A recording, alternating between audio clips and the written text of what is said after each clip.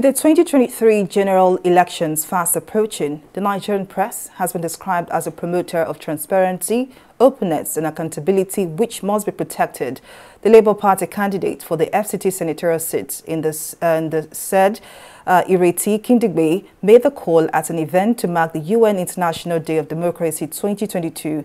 Speaking on the theme Protecting Press Freedom for Democracy, the senatorial candidate called for the promotion and protection of press freedom, which plays a vital role in reporting, investigation, educating the public and advocating for good governance.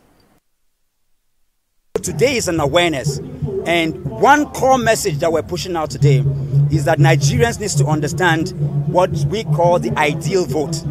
The ideal vote has to do with I, inclusion, D, democracy, enabling accountable leadership.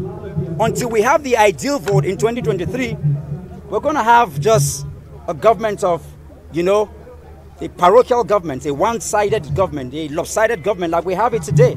This is what we want to ensure that we avoid. And so we're seizing the opportunity of this time to bring the people, the support groups, and Nigerians in general to the consciousness and understanding of what elections are about, what politics is about, what leadership is about, what governance is about, to understand.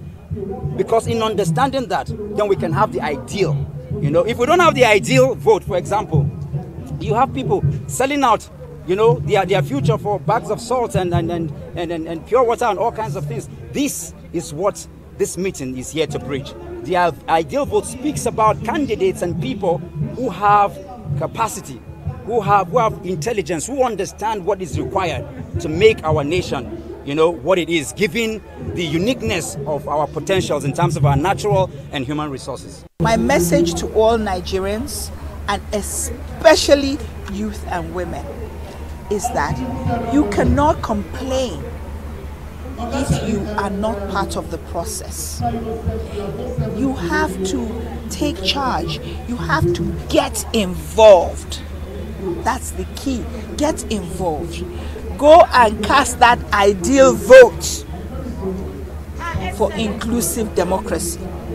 Until they do that, and I'm glad to see that they are all up and ready to do that, then we will see a marked change in the kind of leadership that Nigeria has.